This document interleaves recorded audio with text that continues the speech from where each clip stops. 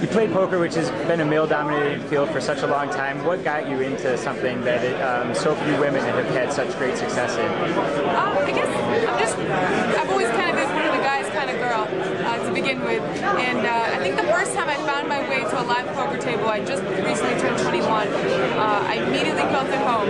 And, you know, I'm a little different than most women. But particularly what drew me to the poker tables was that I started studying game theory when I was an undergrad at Duke. And the study of game theory is fascinating and, you know, mentally stimulating, but it doesn't make you a whole hell of a lot of money.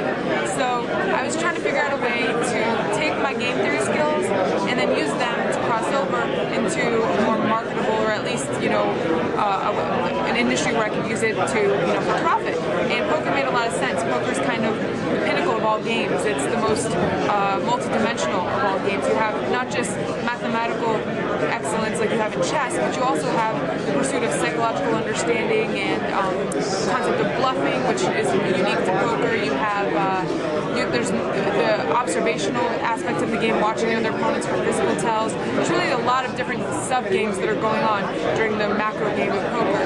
And so I started studying the game of poker, but I wasn't yet 21. When I was 18, I started playing online at PokerStars and practicing my skills there. And then, of course, by the time I was 21 and I sat at my first live table, I quickly found some success in the local Indian reservation casinos.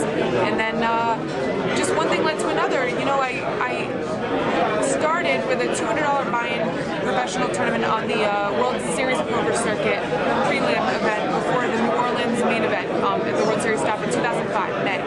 And that tournament had like 700 players, and I made the final table, my very first like pro level tournament, and I got 7th, which was for like 7,000. It was the first real bankroll boost I had. From there, I made a couple more final tables in the vicinity of around 20 grand, and then I kind of took a shot. I sold shares of myself to play in the $25,000 buy-in main event in 2006 of the World Poker Tour Championship event, and I pulled 7th off in that event for $262,000, which was pretty huge at that point. And then since then, you know, things have kind of just been taking off. I signed the deal with PokerStars, and one thing has led into the next, and I'm glad to be enjoying the ride. And do you still keep in touch with any of your classmates, and what do they think when they see you on TV, you know, after being in class with you studying the same things? Yeah, of course I keep in touch with them. You know, I'm actually still in law school. I just completed my exams in May, right before heading to the World Series, so that was pretty stressful. But so yeah, I do keep in touch, and what do they say about seeing me on TV? They think it's pretty funny, you know, they're like, that's you, it's kind of all surreal, you know, but it's just like, you know, anything else. When you get success in a way that's publicized, you know, I'm lucky that I had a good group of original friends who know that those people are in your circle because they're your real friends, you know, and so I'm proud to still have good relations with a lot of my own friends. And do you see your future more in the poker world or in the legal area? Definitely in the poker world. That's not to say I won't use my law degree. Probably will, in a less traditional sense, more so to understand, you know, the contracts that I'm signing with different sponsorship deals and things like that. Maybe to do a business thing, you know, having a law degree helps with that. But probably unlikely to see me practicing in the formal rigors of a law firm. So you've been on tour, I guess, for about a year now, or just under that. What has been maybe the most important or most shocking thing that you've learned?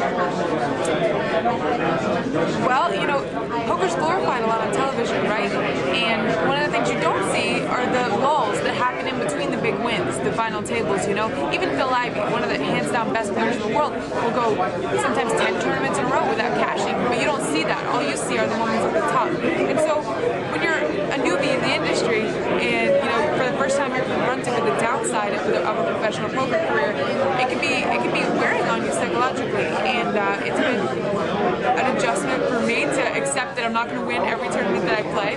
I had, you know, tremendous fortune in that I won a tournament my first year on the circuit. I won the $5,000 buy-in Bogota Open on the WPT circuit in September, and that was a pretty big win too. It was almost $300,000, and it was the sort of thing that a lot of pros can go the whole entire career without a first place win, and I was really, really lucky to get that so early on.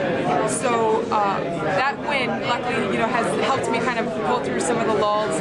I remembered, I was like, look, I had a lot of fortune early on in my career, so I'm going to have some dry spells, and it's all work in progress, trying to get better. And do you think that people play you differently at the tables because you're a woman or because of your sex appeal, or do you think that they play you the same way as anyone else? Well, let's face it, I'm a girl, and we all know girls can't play poker right.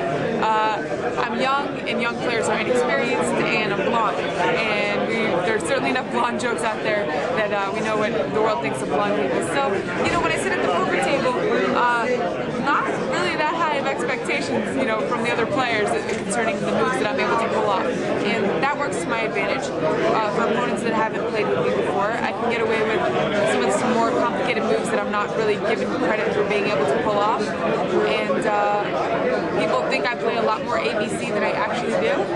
And yeah, that's to my advantage at the table, certainly. So when you play online then, do you find that people play you the same way, or is it a totally different game for you? When I play on the internet, now people generally know that I'm on Team Poker Stars. My name says Lady Maverick in it, and so they also know that I'm a woman. But it's just hard to say because on Poker Stars, I'm advertised as being on Team Poker Stars. People play me, they really want to bust me because they want to say that they busted me, from a tournament, something like that. But people play also a lot more aggressively online than they do live because there's a lot less culpability for the moves. You don't really have to stand up to anyone and justify why you played a hand a certain way. And so I'll deal with a lot more aggressiveness at an online poker table as compared to a live table. But I can't really say whether or not that has anything to do with my femininity or not. And do you feel any animosity from other players that feel that you get extra attention because you are a young woman in the sport? Sometimes, that's a reality in anything. When you have success and you're young or you're different somehow than everyone else, of course you'll hear that. But, like I said, I have almost $1 million in earnings and won a tournament in my first year on the circuit. I think my results should speak for themselves. And so I'm a confident person, and when people say things like that, I just, try to wish them the best and remind myself, that I'm doing everything I can do and constantly trying to be a better player and a better person, and that's really all that's in my control. And I think that you had a public kind of altercation, I guess, during the World Series that might have had something to do with, you being a woman or something like that. And what did you learn from that experience? I learned that the World Series is definitely both, it has something about it that's both a blessing and a curse, and that is that it brings together people from a wide variety of backgrounds and an extremely wide variety of poker experience levels and live playing experience levels to a poker table. And,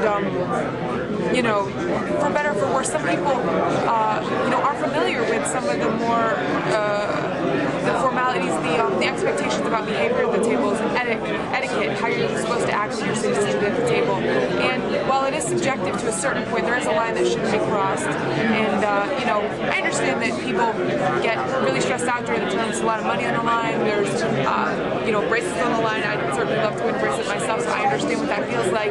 And it can cause people to act in ways that's out of character for them or out of the ordinary. And it's probably what happened that day with this kid. He was probably having a bad day.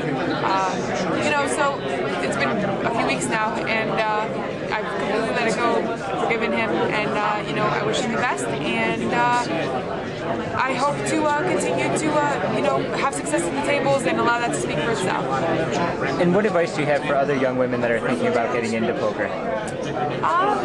Let's see, young women. Practice on the internet. If you're uncomfortable seated at the table and uncomfortable with the attention that you certainly will get being a woman and standing out from everyone else at the table, practice your skills online first so that you get all the mechanics of the game down. So you're not worried about, how much am I allowed to raise? How much, what are my options here? If you're concerned with those sort of things, it's going to make the other stuff that much more frustrating. So you want to simplify things for yourself when you sit at the live table. You want there to be nothing else you have to worry about, but just playing your A game. And so one of the best ways to do that is to practice online, and obviously practice online at Poker Stars. All right, thanks a lot, Vanessa. Best of luck in the future.